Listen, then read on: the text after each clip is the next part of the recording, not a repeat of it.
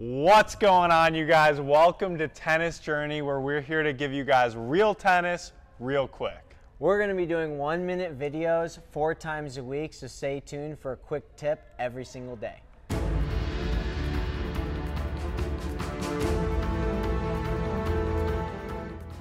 To jump right into the first tip, a lot of times our students ask us, hey, how far do I toss the ball out in front of me on my first serve?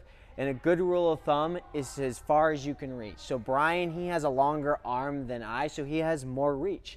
So he's gonna have the ball in his non-dominant for his toss.